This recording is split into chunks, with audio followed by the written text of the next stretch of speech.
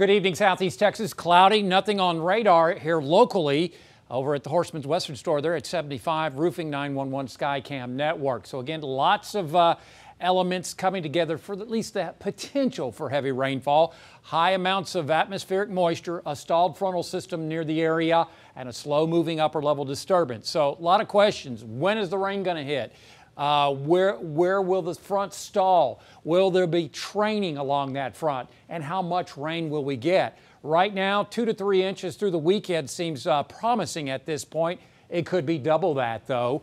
Otherwise, as I said, not much on radar, and still watching off towards our west for showers and storms to develop there and move into our area, but quite a bit of rainfall north of Lufkin. That's spreading on off towards the north and east. We're into the mid to upper 70s outside locally, a little cooler off towards our north and west behind that stalled front into the 50s and 60s. And again, a lot of moisture piling up along that front. So with that moisture moving on in, when it does eventually rain, it could come down pretty heavy. So the storms could drop 1 to 2 inch rainfall rates per hour.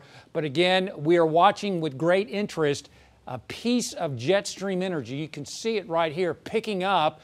The rains are picking up into South Texas, but you can also see how the clouds are becoming brighter, and that lift is heading on off towards the north and northeast. So we do think that the rains will become more evident and try to move on in as this front continues to move slowly off towards the west. That should start to bring the rains on in later on tonight after about 2 or 3 o'clock as this upper level disturbance continues to slowly track on off towards the east. It's going to take 2 to 3 days for this to get through, probably not until late Sunday into Monday before things start calming down across the area. So again, this is just one computer model. It may or may not be right, but things are pointing towards a wet morning across Southeast Texas. Again, this is one model, the other model showing pretty good coverage. Again, will this heavy rain move into the triangle? It's iffy. I think it's a pretty good bet up towards the lakes area. But again, surprises are certainly possible with improving weather coming up possibly by tomorrow afternoon. On the Gulf of Mexico, slightly choppy seas around 1 to 3 feet in your coastal marine forecast. We'll see an easterly wind at 10 to 15 minutes.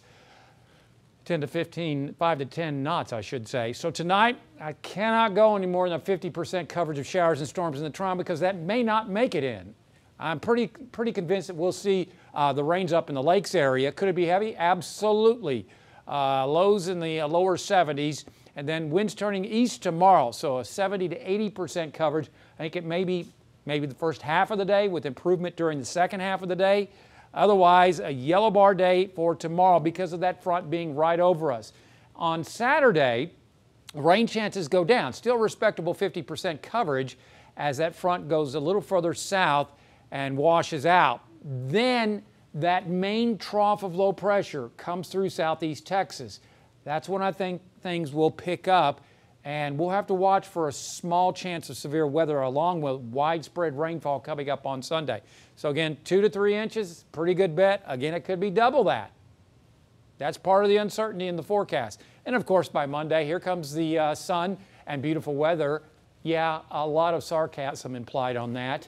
Tuesday, we've increased our rain chances to a 50% coverage ahead of a weak cold front Tuesday night, which will bring us some beautiful weather by next Thursday.